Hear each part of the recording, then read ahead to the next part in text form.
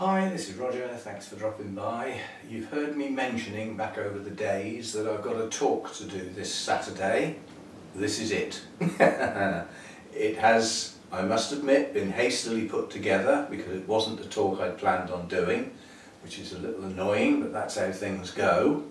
The talk I wanted to do was seasonal care of dendrobiums, and it was planned to be taking place in September, so I'd have had all of the season to get all the clips together, which I will still do, but the talk has been moved to now, this Saturday, so I've had to change the subject. And I've put a talk together. I said it's been relatively hastily put together. It does sidetrack slightly in places, but it's all about the compromises we make to try and grow orchids. You know, and I'll take you through it. Now, when I do this for real, there'll obviously be no soundtrack. It will just be the pictures up on the projected up on the screen, and I'll talk along with it. You know, the microphone and all that stuff. So I'll narrate the pictures as they go along.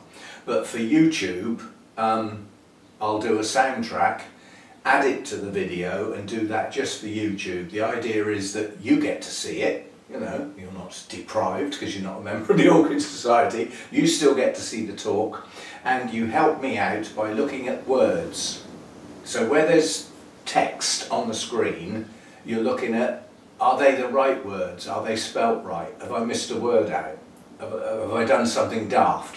Because I can't proofread it myself. I'm not very good at doing that. I proofread somebody else's stuff, but not my own, I'm afraid. That's just how my brain works. So you help me out by finding any mistakes that are there. If I did the soundtrack to this video 10 times, it would be 10 different soundtracks, because it's as I think of it as the pictures come up in front of me, although there are like themes and guidelines that I'm going to talk along with. So let me know what you think. You haven't got long. What's now? It's Thursday mid-morning. By the time I put the soundtrack on and got the rest of this together and got it up on YouTube, it's going to be late on Thursday. Not evening, I mean late Thursday afternoon probably. And I've got to have time to make any changes that you suggest. So you know, if you're going to watch it, sort of thing, most of my views take place when I'm in bed. Basically, they take place from mid-evening UK time till early morning UK time. So you'll have tonight and a fair bit of tomorrow to make comments and get you a chance to view it, you know, and give me feedback. So here we go then. Obviously it will start as though I was talking to an Orchid Society, which is what the talk is for. So once I get out of this waffly bit and we get into the presentation proper, it will be as though I've just been introduced and, you know, I'm about to start the talk in front of the Orchid Society. So let me know what you think. It's all good fun, isn't it? And this is an introduction. You know what you're expecting now. You're expecting my normal music and my, yeah, well, you're not going to get it. It'll just go straight into the talk. See you next time. Thanks for your help. Thanks for that introduction, and I must remind you this is a video presentation, so once it starts playing it will play to the end. So please keep all your questions until the end, so that we can do it as a continuous thing. And I'm going to circle around this strange title, "A Compromise is Needed to Grow Various Orchid Types in Different Environments." So I'd like you to have a think, a bit of contemplation to start with. What do the next few pictures have in common?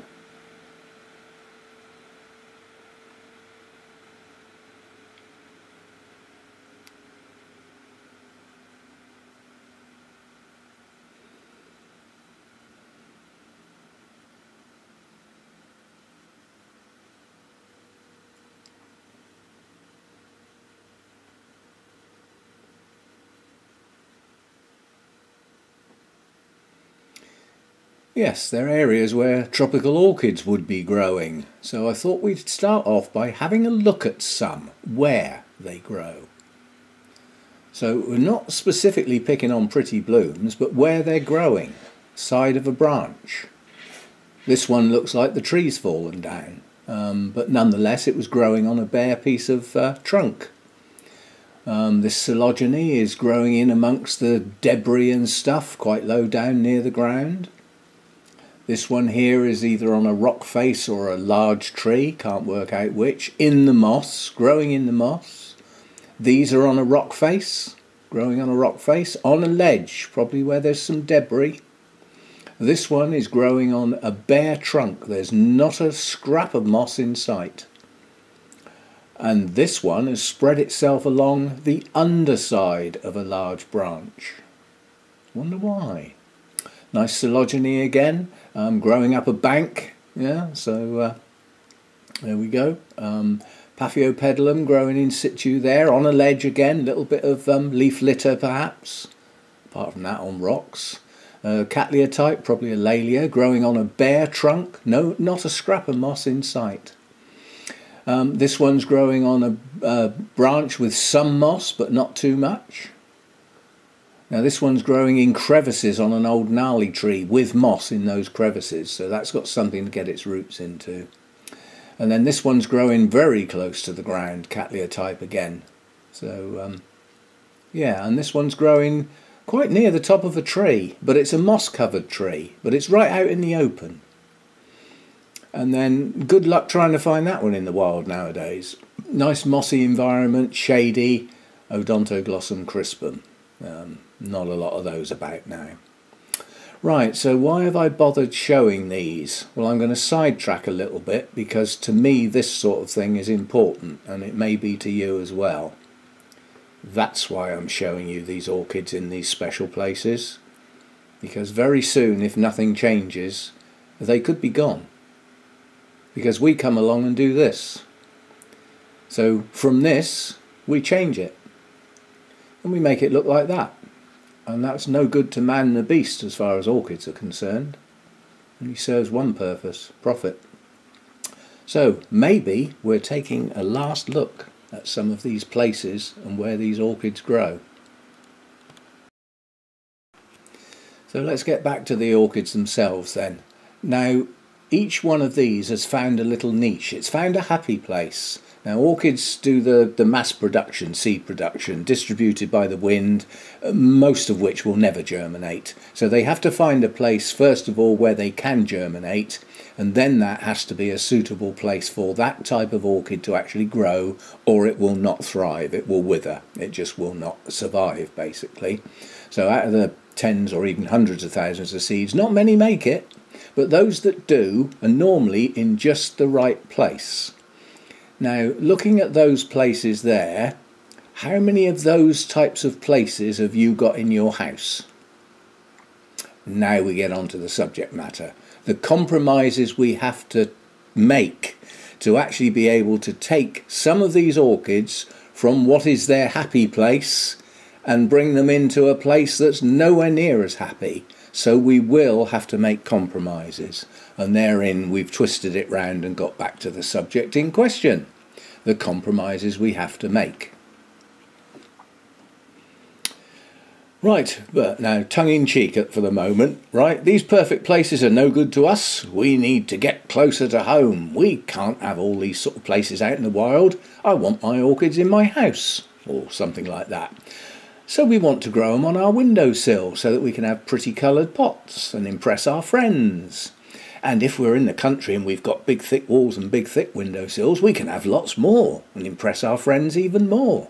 And we can make special little boxes on our windowsills to hide the pots so that we just see the pretty flowers and the leaves. We might even find a little corner of the bathroom to put one in. So we'll find places to put them.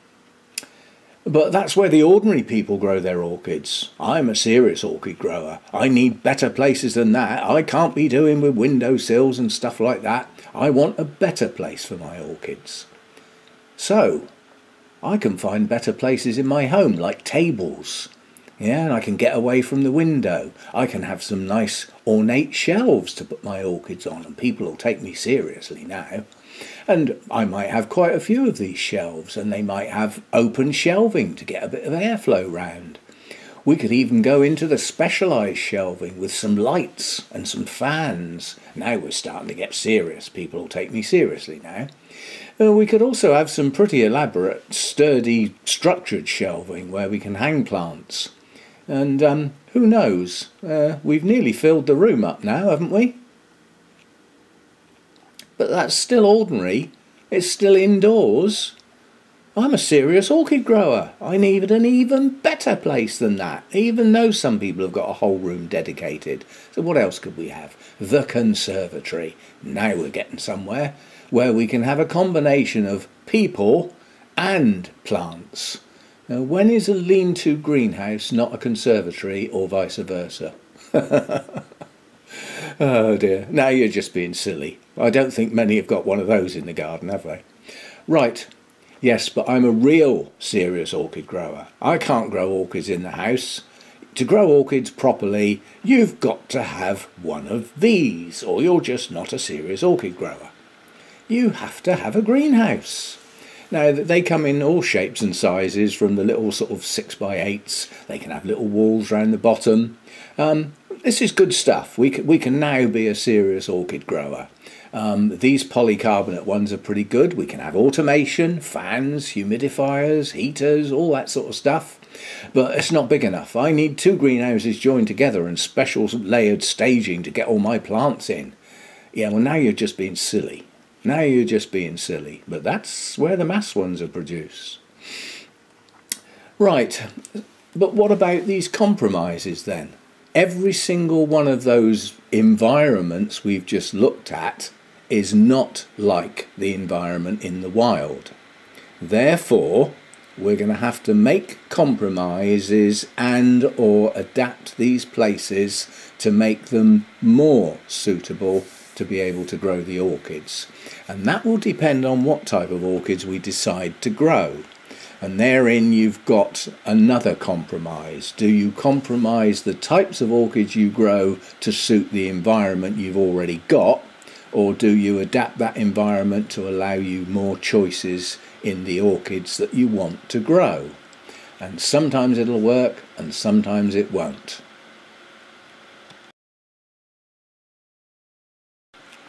Okay, let's have a chat about the things in the home.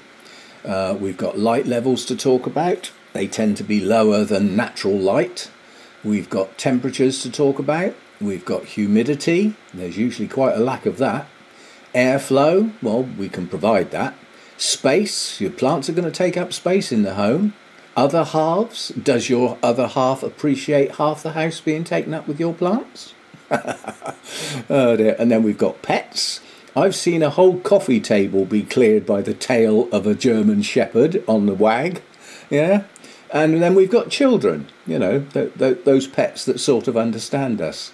And again, you know, well, you know, you told us not to run, Daddy, and we weren't running, and when we weren't running because you told us not to run, your plant fell over and broke. Children, love them. So all of these things we're going to have to contend with in the home. And they are environmental factors, whether we like them or not. Yeah? But within the home are lots of different places that we've already sort of gone over to some degree. You know, you've got your windowsills, you've got shelves that you've already got, you've got shelving that you might bring in specifically for your plants. Yeah, you might even set a room aside. But in the home, you're going to have to contend with all of these factors to one degree or another. And you will need to make compromises for all of those in some shape or form. Right, so let's have a think about some of these places then. We've got windowsills, tables and shelves, special shelving, and we've got the whole room principle. Yeah? So each of these has its own challenges. Windowsills in modern houses have usually got what underneath them? A radiator. That's going to provide warmth and hot, dry air flowing upwards straight all over your plants. And there aren't many orchids that are going to put up with that. So windowsills are often crossed off the list unless you've got some that haven't got a radiator underneath, or you do something about it and extend the windowsill out over the top of the radiator so that the heat, when it rises, doesn't directly hit the plants. But a radiator under a windowsill is not a good idea for orchids. Tables and shelves, well, you put them where you want them to suit the plant, so they're more adaptable than a windowsill that's fixed. Special shelving, again, you're starting to get a little bit more adapted. And if you get into the whole room saga, you can make that room pretty good. You can have humidity, you can have temperature control, you can have lighting control. You can get closer to the more varied orchids requirements than you can on a windowsill.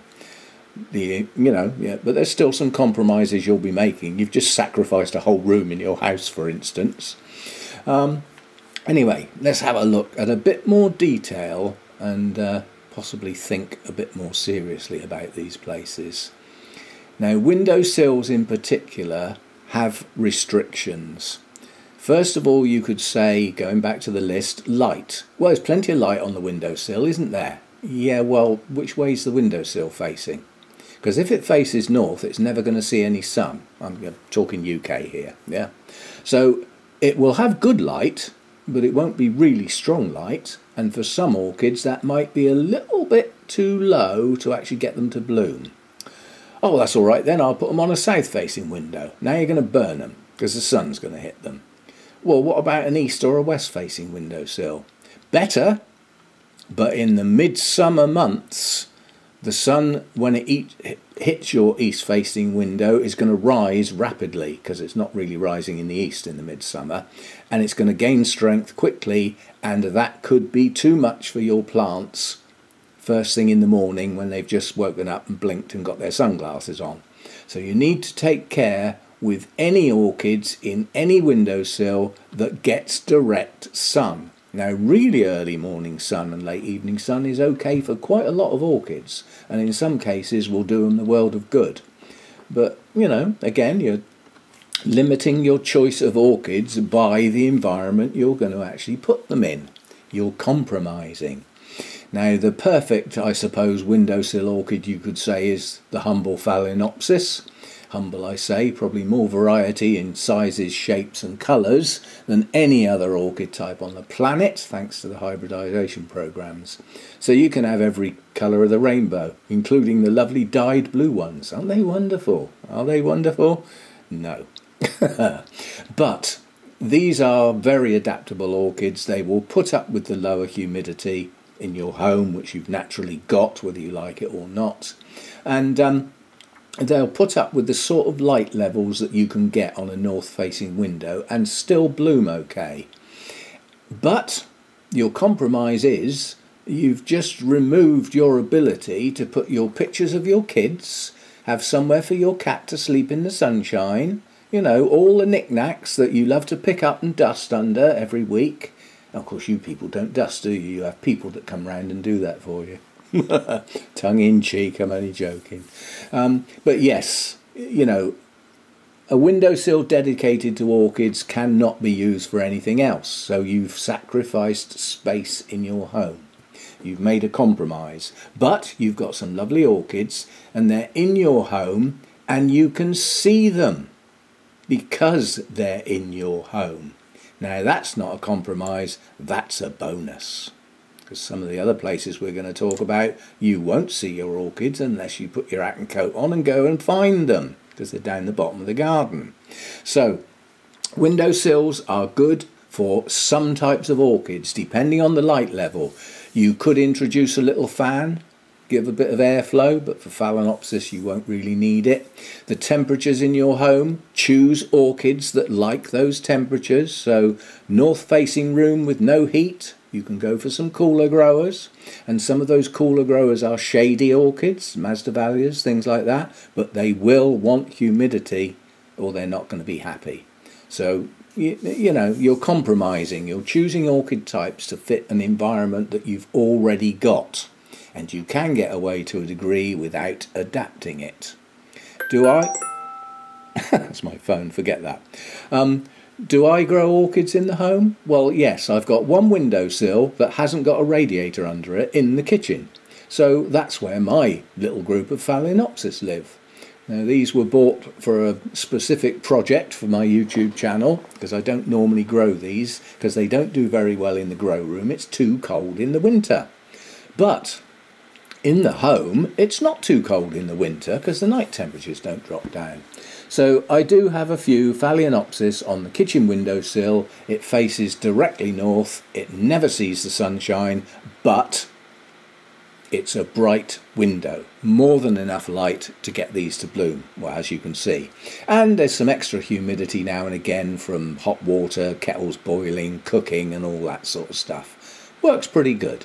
So there we go. Right, tables and shelves. What you've got now is the ability to choose a place that's movable. So it's not like a windowsill that's fixed.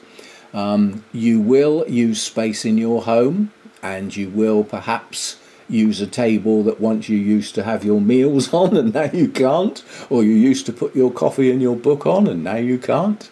But if you have specific shelving, then it's dedicated for the use of your orchids. And you can get very ornate shelving that looks pretty good and fits in with the decor of your home. The only problem you've got really is you've now moved probably away from the window by definition, and you've chosen a place for your orchids because of where you want them, not for where it's best for them. So the problem you've got now is you've probably lost your natural light to a degree. So what do? We compromise. We choose very low light orchids that will be okay. Unfortunately, an awful lot of those low light orchids are also rainforest orchids, and they like to stay pretty cool and they like quite high humidity. You don't tend to get that environment in your lounge, do you? So again, we're looking at compromising. So what do? Well, if we want to increase the light level, we'll need some artificial lighting. And again, you can get very ornate grow lights that would fit in with your decor. You can get timers if you're not there to actually switch them on and off. And you can have a special place for your orchids where you want them, and you compensate the lack of light by having some artificial lighting. And if you've got shelving like that, you might even be able to have a little home humidifier that gives them a bit of humidity. You might be able to have a little fan rigged up to get a little bit of airflow. So is this better than a windowsill? We're getting there, aren't we? If you think about it, we've now got a place where, although we might need to compromise, we can overcome the compromises and adapt. Orchids are adaptable. Well, we have to be adaptable as well. We've got to have a go at it. You know? So anyway, we're now getting to a place that might be a bit better for our orchids than just the windowsill. More variety, more shapes, more sizes, possibly more colours, by being adaptable.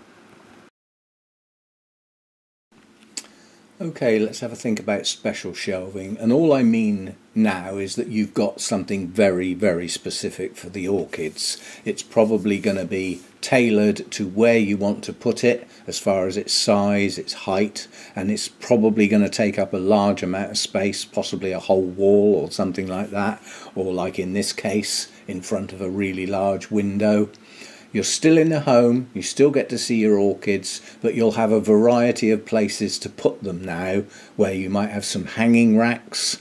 And in addition to that, when you start getting the more elaborate shelving like this, you can have attachments for LED lights, for fans, possibly even a heater, you know. But in the home you don't normally have to worry about temperatures. But yeah, this is a more elaborate setup rather than the just store-bought, you know, proposed shelving that's not necessarily for orchids. This is where you're thinking more about, I want some shelving just for my orchids, I want it special, you know, because the ordinary people use those sorts of shelves. I want some special shelving because I'm a serious orchid grower. I can't do it without laughing. Anyway, that's what I mean by special shelving. You're going to place it in a position that you've chosen, and you're going to design everything around your orchids based on those shelves, their heights, their width, their placement, and all the attachments that you're going to fix to them. And you'll impress your friends at your wonderful display of all your wonderful tropical orchids on your special shelving.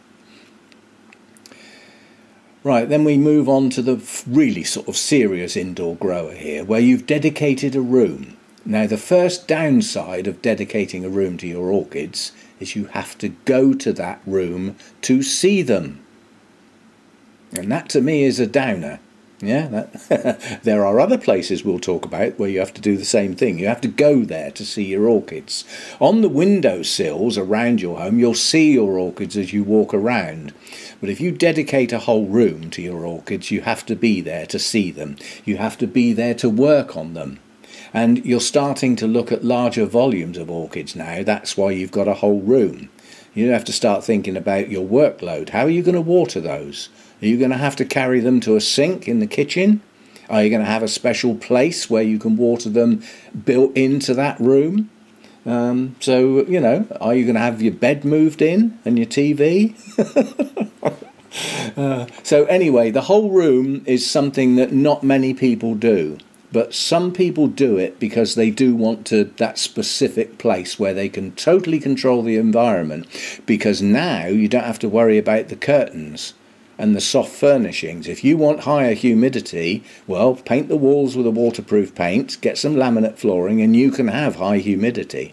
You can have what temperature you want because it doesn't affect the rest of the house. With LED lights and other sorts of grow lights, you can have the light levels varying around the different shelving. So it's pretty good control here, and your variety of orchids has now greatly increased. Doing okay here, aren't we?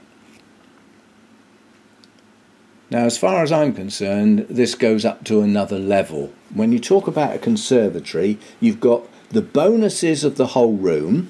You can see your plants through the doors to the conservatory, so you get to see them without having to go somewhere special. Yeah? Light levels in a conservatory, you've got the opposite effect of in a house because you've probably got too much.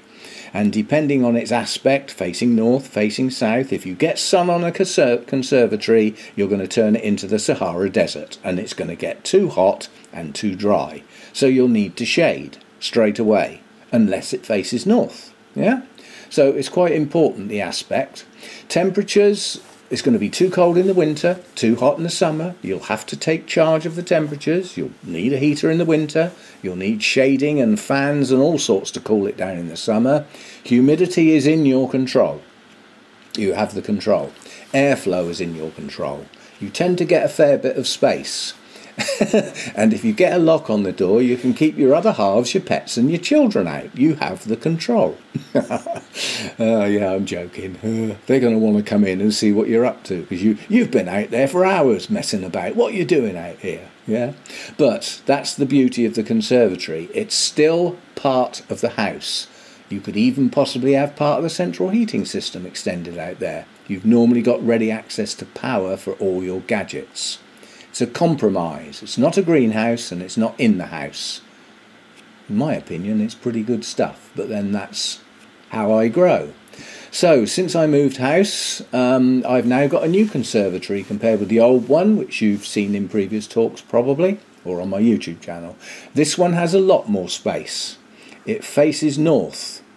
So far, no sun apart from some very early morning sun that comes through a hole in the hedge for about half an hour. And that's at like 7:45 in the morning. So I've got all my shelving from the other place and scattered it around and put my plants. I've still got control of higher light and lower light by height, so top shelves tend to get a bit more light, but not so much so now, because this is even light. Comes in from all three sides and above without the directional light that you get from sun. So I've even got a sort of shady corner there. So I can still control that. Right, I've got a heater which is connected up to a circulating fan, so that when the heater comes on, the circulating fan comes on as well and stops me getting hot or cold spots and roasting a plant while the ones in the corner stay cold. So they come on together on a thermostat. Because you can't mess about in somebody else's conservatory drilling holes and hanging wires up and doing all that sort of stuff, I've got an awful lot of mounted orchids. So this was my solution. These are clothing racks, clothes hangers, and they're on wheels. And I put some racks on those, and I've now got places to put my mounts, you know. So all is not lost, shall we say. They're on wheels, as I said, so I can move them around. I can move them out of the way if I want to get to a particular shelving area or something like that. And then I've still got the fixed shelves, of course, but they're movable. I put those on those little trays that you put your pots on to stop them making dents in the floor. I've got a fan that stays on 24/7. I've got a workbench. When I want to use the workbench, I just put the fan on the floor. I've got my humidifier with its header tank full of RO water, which is on a humidistat, so that comes on when the humidity drops below a level that I've chosen. So I'm quite happy with this. I've got a lot of environmental controls, quite a bit of automation going on, and nowhere near as much as I had to have in the other conservatory, which faced south and was forever roasting my plants. Constant shading, so I'm automatically having to have low light when I didn't want it. So this one's better. While we're out here, let's just have a quick look at some plants. This is my Dendrobium primulinum variety Laos. It's just come into bloom for the first time. Gorgeous, love that one. And I like that as well. Thank you, Brian Gould, for letting me buy that off of you. Emphasis on buy. My Dendrobium Jenkins CI has decided to bloom up one end, and that's because of the treatment it had not this winter but last winter. It needs a long explanation. My Dendrobium infundibulum looks rather nice, so does my Zygopetalum, and my Pabstia has just opened one of its two buds. Pabstia jugosa, Spanish J on the front, I believe. Lovely little blooms, really sturdy. They're like it's as though they're made of plastic. A lot sturdier than the plant that's sat behind them. And my little Coelogene nitida is just open. So just a quick look at some of my blooms that are out at the moment. Right, so back onto conservatories then. For me, they work well because they're attached to the house. I can walk from my lounge, and while I'm sitting at my computer desk looks out into the grow room, which, because I face north and I at the moment don't need shading, I can also look out the windows into my garden and watch the birds on the feeder and all that sort of stuff. It can be part of the house and made habitable for both plants and humans, but you'd have to go careful with soft furnishings if you're going to bump the humidity up and allow for a much bigger variety of orchids. That's really the key. You can control the light with shading. You can normally get ventilation going in a conservatory. You can get airflow going with fans. You've normally got power, and these can work pretty good and set up some pretty good environments. Right, greenhouses. Having lived with conservatories for some time, this is something I personally wouldn't want, unless it was just to gain masses of space. The thing is, you've got to go out to your greenhouse, and if it's tipping it down with rain, you've got to put your hat and coat on, and it's down the bottom of the garden, and the first thing you're going to want to do is have some gadgets. You're going to want a heater, you're probably going to want some fans, you might want a humidifier, depending on what you're going to grow, and all of that needs power. So you're going to have to make arrangements to get power to your greenhouse, and that needs special heavy-duty cabling, probably buried in the ground with a circuit breaker, and all the gadgets, all the sort of things you need to get power down in the greenhouse. Most people have their outside tap on the side of the house, so you've now got to walk up and down to get water, or you've got to store it in the greenhouse, and therefore you need a method of getting the water down into the greenhouse, possibly plumbing, and actually get it permanently installed. Unless you have a greenhouse under heavy shading, like under trees, or in the shadow of a hedge where the sun never gets, the sun's going to hit it. And when the sun hits it, you've got the same problem as in a south-facing conservatory. It will turn into the Sahara Desert, and you will need a lot of fuss and bother to stop that being detrimental to the orchid you choose to grow. If you don't want to do all that, grow cactuses. probably work well for them. And I think even those can burn under glass in the midsummer sun. But nonetheless, there are an awful lot of orchids that are not going to tolerate our summer sun for that 3 or 4 months through that glass without some pretty heavy duty shading of some sort or another. And by shading the greenhouse to accommodate, stopping everything scorching through that glass, you've automatically reduced your light level. Yeah, so you may not now be able to grow those highlight orchids because you're compromising, back to that word again, between light levels and the effects of the sun on your plants. So these polycarbonate pre-constructed type greenhouses, put them together with a screwdriver, they're really easy. They're not a bad bet because they've got UV filtration in the polycarbonate and it's opaque anyway, or obscure, whatever you want to call it. It's not clear glass, so you've automatically got a bit of shading there. But greenhouses can come in all shapes and sizes, and like I said before, when is a lean-to greenhouse not a conservatory? Well, in my opinion, it's when you still have to go outside to go in the door. If the door's part of the house, it's a conservatory. If you have to go outside, it's a greenhouse.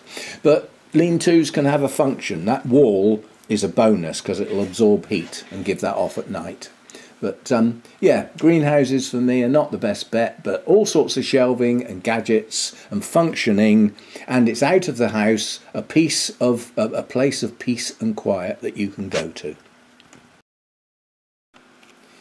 But what about the orchids? It's supposed to be an orchid talk, isn't it? Well, it's around the subject, but not specifically about the orchids. Yeah? So let's go back to our environments then. Our cloud forests tend to be shady, constant airflow. You can watch that mist travel up the mountainside and flow over the top. High humidity as a consequence, and they tend to be cool. This is probably one of the hardest environments to recreate. But nonetheless, if you've got a dedicated place, which is not your windowsill in your lounge, you can achieve a cloud forest environment. In my conservatory, if I upped my humidistat to 95%, I would create a cloud forest environment. It's cool, I've got airflow, and I would then have the humidity. And it would be perfect for all sorts of pleurothalids, Masdevallias, the Draculas, the Restrepias, the cool growing Oncidium types, the Odontoglossums. Miltoniopsis would love it. So suddenly I could create a very specific environment. But it is a specific environment and it's destined for certain types of orchids, because apply that environment to other types of orchids and they're not going to be happy. If you put Cattleyas in that environment, they're not going to be happy. They'll probably rot for a start. So again, a dedicated room, you could create that environment. Yeah. A greenhouse or a conservatory, you could create that environment, but you will battle the light levels and trying to keep the heat down. Yeah? So, I'll say it again, this is probably one of the hardest environments to recreate and maintain, but you can grow some pretty special orchids if you can get that environment in. So, as close as you can get. The compromises will be that it's not perfect, but you want to grow those types of orchids. Yeah, so chances are you'll be in a greenhouse, you'll have heavy shading, you'll have humidifiers, and you'll have fans on, and you will worry every time the sun comes out because it's heating up your greenhouse, and you don't want that heat, because your Masdevallias and your Draculas and your Restrepias and your other pleurothalids and your special Oncidium types and your Miltoniopsis do not want the heat. They want the other three elements, but not the heat. And quite honestly, I've found that some of the Odonts and the Miltoniopsis specifically can actually take a bit more light than a lot of the books and ancient scrolls say. And even some Masdevallias seem to bloom better with that bit of extra light. So the compromises you will have to make for creating that environment for those types of orchids is you can't really do it in your home unless you dedicate a room to it. So the compromise you're going to make there is in the home you probably can't grow those sort of orchids very well, but you can have a go. Right, the tropical rainforests is where an awful lot of our orchids come from. You know, we're looking at the top part of South America, bottom part of North America, India, China, Taiwan, Thailand, Laos, parts of northern Australia, all the Philippines, all that lot, tropical rainforests. They have one thing in common: they have a wet season and a dry season. The light levels vary from the floor up to the treetops, so you go from shady to bright. There is airflow. Where you've got warmth, hot air will rise and it will make the air move. As it rises up, something's got to come in to replace it. They've got good humidity. It's all in the title, isn't it? Rainforest. It rains a lot. They do have a drier season, but the amount of water that falls in the wet season keeps them wet. And these are, I'm talking evergreen forests here. Why do they stay evergreen? Because the environment is suitable for the plants and trees that grow in there to maintain their leaves throughout the two types of seasons. So it's never that dry. They might not get as much rain, but it's not dry. They're still humid. They tend to be warm to hot, although there are slightly cooler tropical rainforests that are still evergreen, but in the main you've got that sort of environment. Now, how easy is it to create that environment? Well, you've got shady to bright. Well, if you're outside if you've got your conservatory or your greenhouse, or even parts of your home, you can do shady to bright. So you can cover the light, can't you? Good airflow, stick a fan on, we've got that covered. Good humidity, often that excludes the home. But there are orchids that come from tropical rainforests that are tolerant of lower humidity levels. Yeah? So by being a bit picky and choosing and compromising, there's quite a selection of tropical rainforest orchids that you can grow in your home and in all those other places. And the main reason you can grow quite a few of them in your home with a little bit of adaptation is you've got the temperatures. You don't have to worry about it dropping down to freezing all around your greenhouse tonight, because it's your home, it's where you live, it's not going to get cold. So you've got your temperatures, that's your bonus. Now you select your plants to go with those temperatures, and depending on where you put them in the home, you make adjustments for those other things. Your choices have just gone up quite a bit. So tropical rainforest types of, there's a lot of dendrobiums, cattleya types, a lot of the oncidium and oncidium alliances. They'll do well in these environments because you've got the temperatures. So choices. Now we get on to deciduous, or what I call seasonal forests. Why are the trees deciduous? Because they can't support their leaves in the dry season. And that normally is because it is drier than the tropical rainforests, and tends to be a bit cooler in the winter. And the higher up the mountainside you go, the cooler it gets. So you've now got shady to bright, but you've got seasonal shady to bright, because although you've got from the floor level to the tops of the trees, when the leaves are on, so the plants near the tops of the trees are probably getting quite a bit of light, those down the bottom are not. But when that leaf cover drops, everywhere's a bit bright. But is it? Those type of forests often get quite a bit of mist and stuff like that in those cooler times, because the humidity's still there from when it was the wet season. Yeah, so it takes a while for that humidity to disperse and those mists to stop. And you often get a strange spring in these forests where it starts to get warmer, the days start to get a bit longer, but the humidity's low. So they get a warmer, dry spring, only for a few weeks sometimes, but it's there and it has an effect on some of the plants. Temperatures in these sort of forests, you're looking at the lower end of intermediate down to cool. And again, that depends on how high up the mountainside you are, basically, or are you in a sheltered valley where it might be a little bit warmer. But it's the very fact that the trees are in the main deciduous. It's going to be drier and cooler in the winter time, and brighter. Now there's quite a lot of orchids that need that seasonal change to actually bloom well. I I've got quite a few of those, the resting type dendrobiums, and they need to cool down a bit in the winter. They need the brightest light you can give them, and they need to be kept pretty dry throughout that winter period. And basically that's what induces the blooms. It's the change, yeah. So it's quite important to some of those orchids. There are other types of orchids that grow in these seasonal forests. There's someone at the door now. Sorry about that. Parcel for next door as usual. So these types of forests do lend themselves to orchid types that don't need the higher temperatures throughout the year. So maybe not so good in the home unless you've got a cooler room, you know, an unheated room for the winter. And that needs to be a bright room as well to accommodate the effect of what would be the deciduous season. So bright light, cooler temperatures. If you can do that in a separate room to the rest of your house, then you can have a go at some of those orchids. In the other places you'd probably be okay, but you might need a separate section, especially if you've got warm growers on the go. So there we go. Those are the types of places and some ideas for orchids. And why do we bother with all that lot? Why do we mess about with all these factors, places, fiddling around? Well, we do it so that we can see things like this in and around our home, or in the greenhouse down the bottom of the garden, whatever.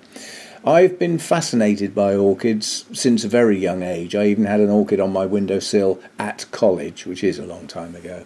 And they've been around the house forever, along with other houseplants. Now, at the moment, the other houseplants have gone. They faded away as my interest in orchids grew, to the extent where now I don't have any at all. The only plants I've got inside are orchids. And I have a large variety which gives me colours, shapes, different care, different watering frequencies. They give me an interest and they stop me stagnating. Since I retired, I've often wondered what on earth I would do if I didn't have my orchids and my YouTube channel, combination of the two. I'd probably have gone round the bend by now. I'd be in the loony bin. Whatever, but they give me an interest to hold on to. They also provide me with quite a bit of my social life, with the Orchid Society meetings, you know, like today, like we're doing now. Committees, you know, I'm on both committees for both Orchid Societies. You've got meetings there, you've got the socials that go with them. So just by being interested in orchids and growing them and joining in, and in my case helping out with the societies, I've got an interest. I've got something to get out of bed for. I don't go to work anymore, I'm retired, and I need something else. And I'm not an avid gardener. Although I like to have a garden, I'm not an avid gardener. I like basically to be in the warm and dry. And so I like my orchids, I like my conservatory, and I like the whole business of growing orchids. So that's why I do it. You may have other reasons. But I suspect deep down in there it's just the beauty and the fascination of the types of plants we call orchids and grow around our homes. So thanks for your time, and now we move on to the awkward bit for me. Any questions?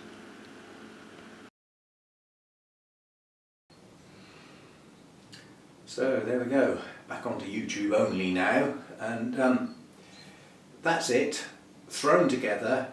Couple of sparks of ideas elaborated on to produce something, you know, that I hope people will enjoy. In a way, there ought to be something for most people there, but what's important for me when I do a talk is that people who grow in the home are included, because they are often excluded. We get specialist speakers in talking about possibly just one genus of orchids that you just can't grow in the home. So you've just excluded a large portion. Now they may still find it interesting, but it's not something they're going to be able to join in with and you know, take away that information that that person's given them and use it, because they can't grow those types of orchids. Now obviously there are some orchids that are going to be incredibly difficult in the home, which hopefully I've covered a few of that, and I've deliberately not mentioned too many specifics about orchids because I wanted to sort of go over the thoughts there, you know, like the whole title said, the compromises we have to make and the reasons behind that, and hopefully by incorporating the wild you can see where the compromises are coming from, because if that's what these plants should get and you can't do it, you have to get as close as you can. Therein lies the compromises. So hopefully this is going to be of interest to an Orchid Society. You can't please all the people all of the time, but I'm hoping to please most of the people for most of the time, which I think is the basic theory of this sort of thing. Anyway, comments appreciated and all that stuff, and see you next time. Next time will be tomorrow the 8th, and it'll be everything in bloom on the 8th. And in amongst that there are some new ones, including one new bloomer, which it snuck up on me. I wasn't even sure it had a bud. Anyway, so we've got that to look forward to tomorrow. Till then, see you next time. Thanks for dropping by.